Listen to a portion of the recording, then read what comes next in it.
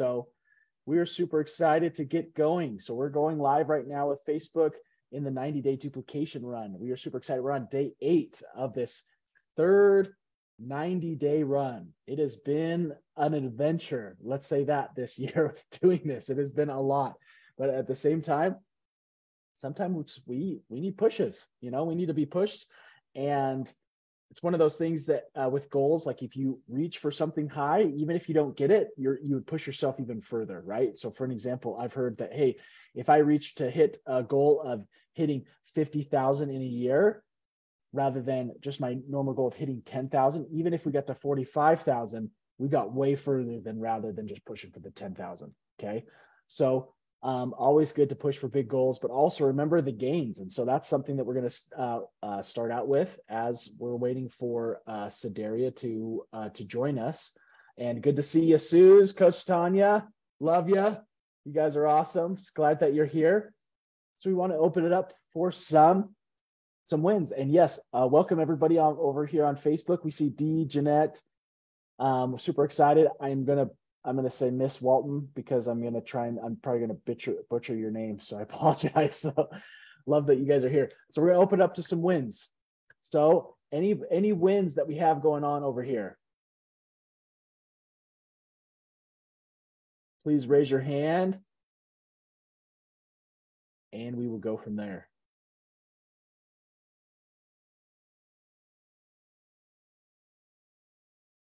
Benicia says, thanks for the tag. Carlinda.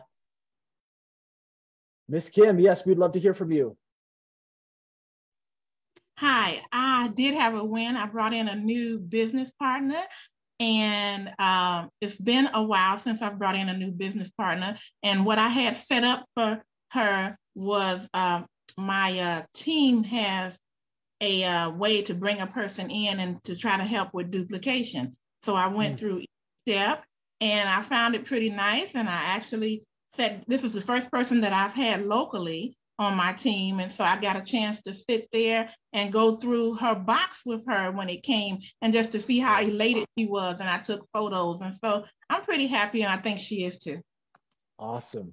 Love that, Miss Kim. Love that. Love that.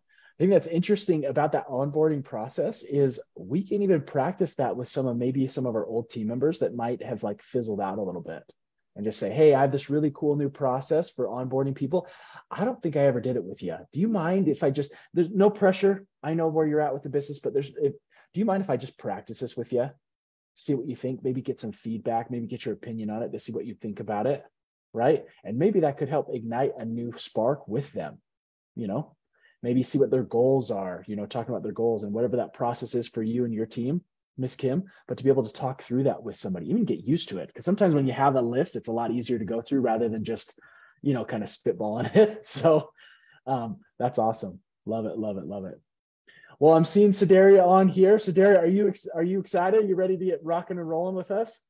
I am. I don't know what happened, but I was on the wrong Zoom, I guess. I don't know. You're okay. We're all here. We're all here. Am I in the wrong place? All righty. Well, thank you so much for being here. If not, I was going to say Josette's going to help us out over here. So that's what we're going to do. So, or Coach Tanya, we're going to tag team it. So we're going to be all right. All right. Well, I am here. Let me get y'all up here so I can see everybody's face. Hey, y'all. Hey. How's everybody today? All right. So are y'all hearing me good? Volume up enough? Okay. Yep. Okay. So today was part 2 of customer gathering systems. He started off mentioning that we shouldn't just assume that our new consultants, new team members know what to do.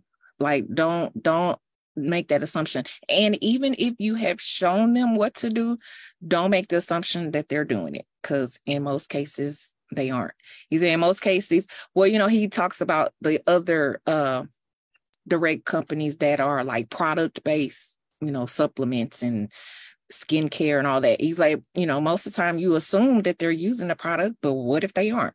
So have a system in place so that you can stay in contact with your business partners, with your consultants, and know kind of where they are, what they're doing, if they're having struggles. So just staying connected with them really is the point of that. So not just making assumptions that they're doing certain things, even those things that you've shown them what to do and how to do it.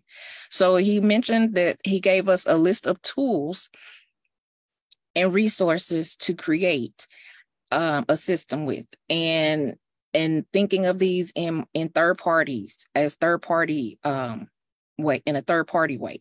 So the first one he gave, and the reason we need these tools, it will be to give a new person a better chance at gaining new customers.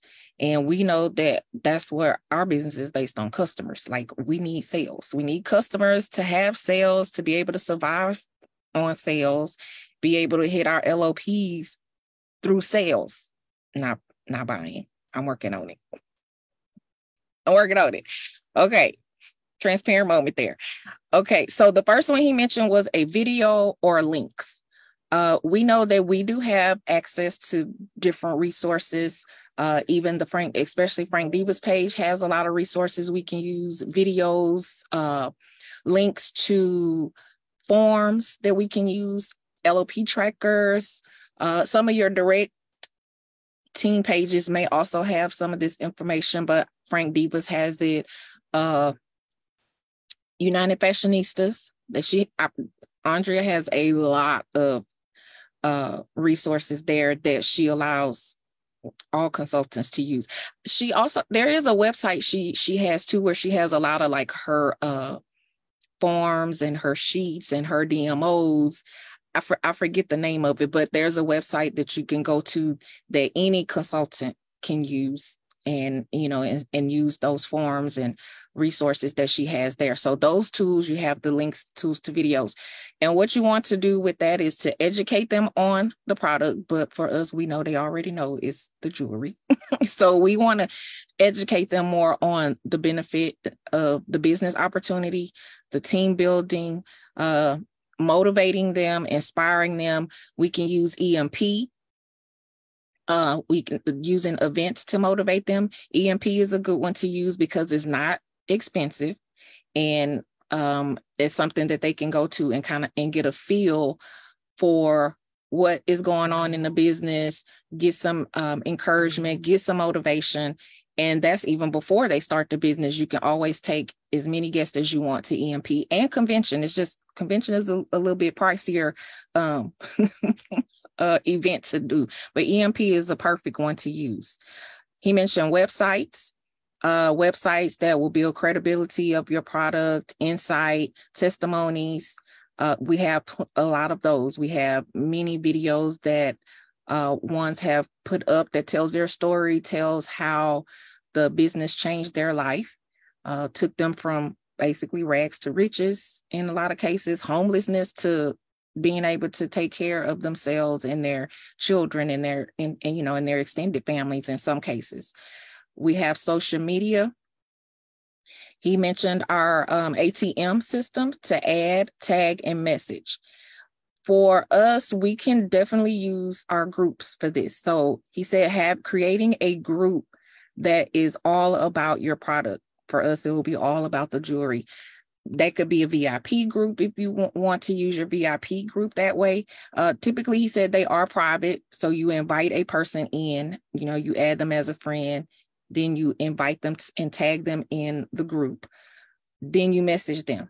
So what you want to happen in this particular group, he mentioned, was them seeing how, for us, it will be how the business has impacted different people's lives. I also think it's allowing customers to see other customers enjoying their jewelry that they purchased. So having that group set up so that people can see, what your customers are saying about you, what they're saying about the jewelry, how much they enjoy the jewelry, the quality of the jewelry. All those things can be part of your testimony or credibility as far as the jewelry itself. And then seeing that people are buying it. It's not a saturated market. They are buying it. And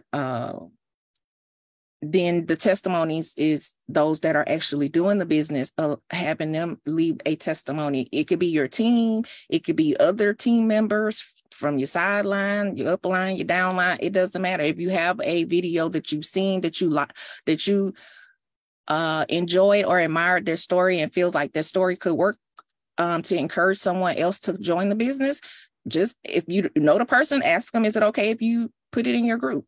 Those are about for social media. Sampling. Can I go ahead? Join something in? Mm-hmm. You guys, we have Sedaria gave a great idea with having a VIP group, which is more focused on you and your customers. If you want a group that we've created for you, that's more of like what's the right word? That anybody and everybody can use. It's not focused on us. I mean, it's everybody and anybody. It's called How to Become a Paparazzi Consultant. So I could put it in here, and it's where we do, if you guys know of our customer appreciation night, that group is set up for this purpose. So we've got posts in there about like frequently asked questions about like the jewelry, about like if you have to have a minimum. Like we've got frequently asked questions. We've got testimonial videos in there. And that's a great resource for you guys, that if you don't have a VIP group like Sedaria, I mean, that's a great idea for you guys to be able to use and for your team members to use as well. Okay. I'll post that in the chat and over on Facebook, but perfect. Thanks, Sedaria. Okay. Thank you. So the next one is sampling. For us, that will be our gift bags, or as some call them, their blessing bags, where you're giving a piece of to someone as a gift, a piece or two. You can use your hostess rewards. You can use blockbusters. Blockbusters are great to use that in that way, because if someone else sees it and wants it, you can always get more of the blockbuster. So the blockbusters, and then when you're using that, that's marketing, tax write-off. So all those things, even though it is an item that you're paying for up front, as opposed to our hostess rewards, we're getting those as complimentary items. Either one that you use, just be sure to include your business card so that they can get back in contact with you. That builds confidence in the product. They get a chance to wear it, make sure it doesn't break them out. Some people are very sensitive. If you come across that, you can definitely always offer, well, hey, I'd like for you to just try it and let me know how it did for you. And when they come back and say, I was able to wear it without breaking out, what is that? A testimony, credibility to the product, how it does on the skin, and especially for those who are highly sensitive to certain elements and metals. So add that to your group, have that person make a quick little video on how the product did for them, even though they have very sensitive skin. The next one was challenges. So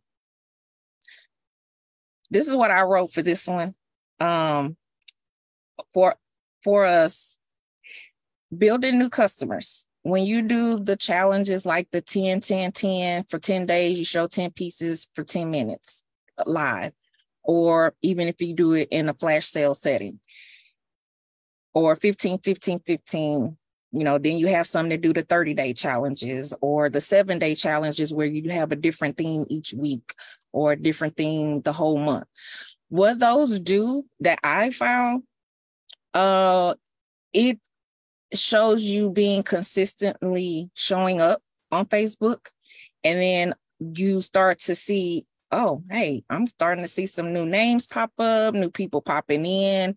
I've been doing it. I did it pretty much every day last month. I went live. I didn't write the exact numbers down, but even with doing that, I have seen the increase in people popping in on my lives. Now, what I've been doing the last week is going at the same time, which I am a night owl. So I am typically, you can typically find me on between the hours of 9 and 1 in the morning. It just depends how the day went or whatever. So I found though that even that at that time, if I go on around that same time, what happens? People know, oh, that lady gonna be on again tonight. That jewelry lady I saw tonight. And so they start scrolling, and then when they get the scroll, because I was like, well, hey, how did you find me? Oh, just scrolling. So when you're consistent at the same time and you have those other night owls that are up or whatever, you may be an early bird. Pick an early time to come on, and you will be amazed at the amount of people that you get that start to come on and join you. You have a question, Kim? Yes. Could you tell me, do you ever find a difference between the number of people that you might have come to your live, whether your profile on Facebook is a personal or a business entrepreneur or creator profile? I transparent moment. I'm not a statistic person like that, so I don't really look at it. I know I should. I know it, learn, do, review. I know that's what I'm supposed to be doing, but I don't. So I don't know. I was just wondering because probably that's one thing that I'm having a problem with is that I see people, they keep telling me you need a professional profile. And then when I go in the background to get it, it's not available to me. And I've been writing Facebook. And so I was just like, well, I'm just going to keep. Okay. Oh, you mean to put your personal page in professional mode? Is that what you're saying? Yeah. Oh, okay.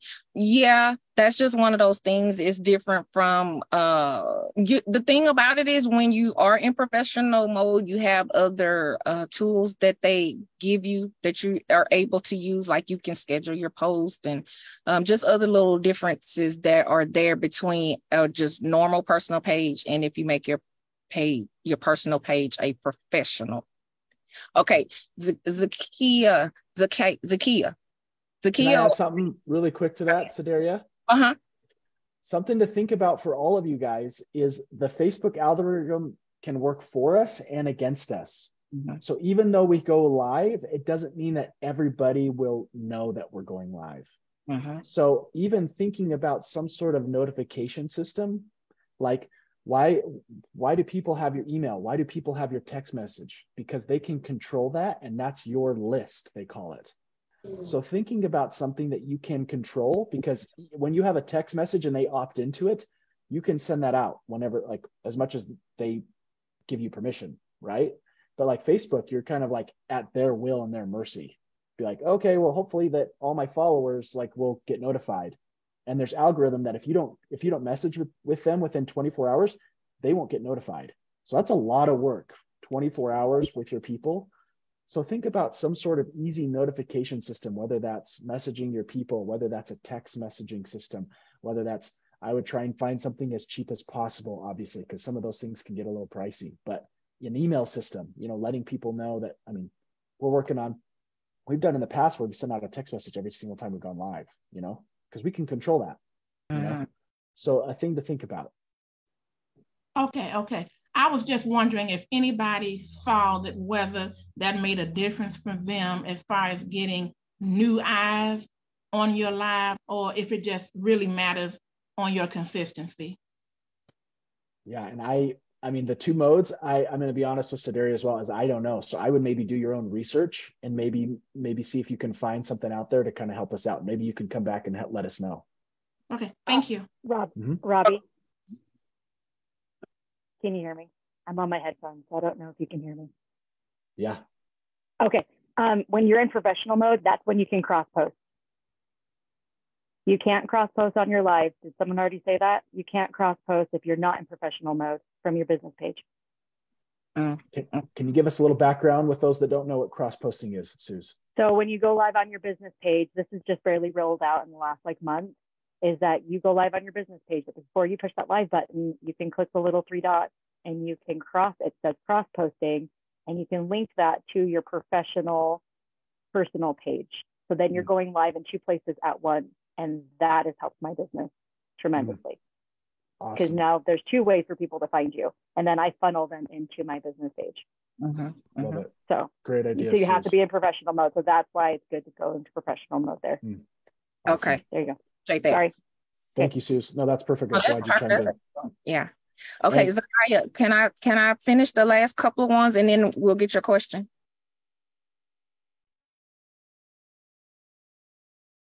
Yes. I can't hear you. Your sound isn't in. Yeah, we can't hear you. As you test that out, if you go to the bottom left of your screen or whatever, if you can test your speakers to see if you can test that out while Sedaria kind of helps you finishes out. How does that sound? Okay, I just have like three more. So the next one was demonstrations. And he didn't really go into a lot of detail about that. I mean, just I guess demonstrations of how the business works. Yeah, I don't have, all I have is demonstrations. I seem like he just kind of moved quickly through on from demonstrations. I didn't get anything specific that he said about that. But stories is where he gave is something that will apply to us more so. And the last one he gave was science. If there are any scientific facts that you can use, then you want to use that.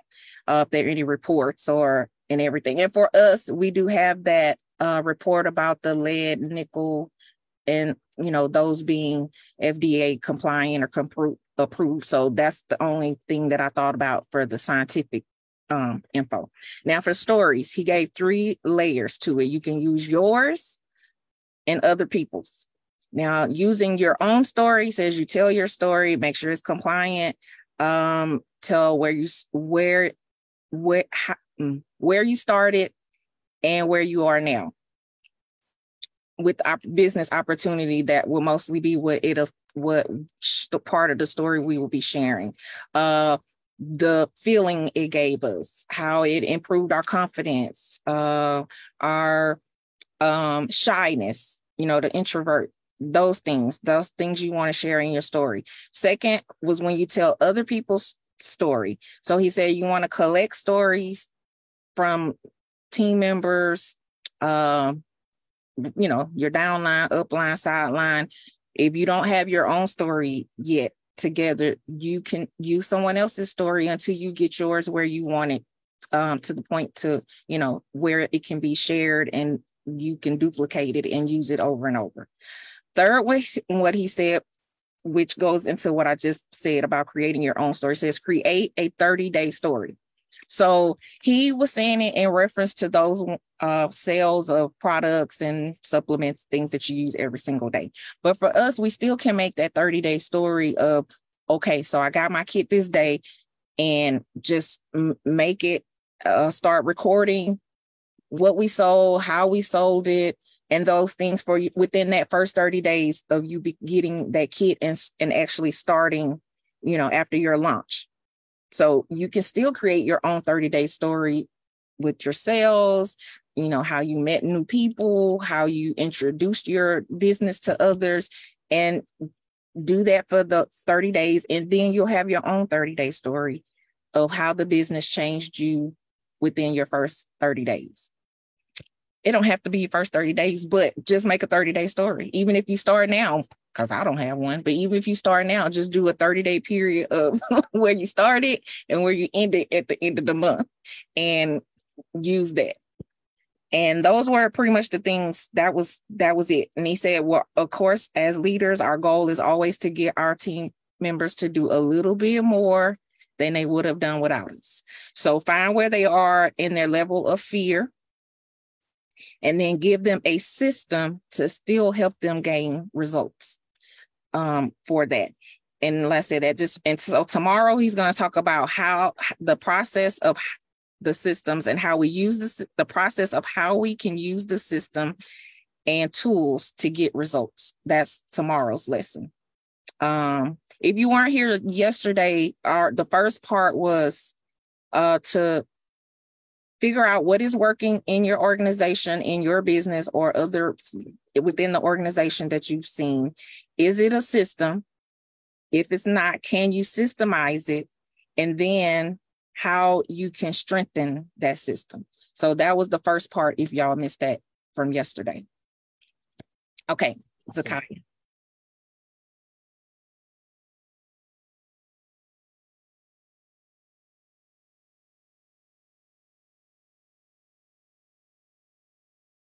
You're still muted. How about now? Okay, we hear you now. Perfect. Okay. All right. You said my name right the first time. It's Zakia. Zakia, okay.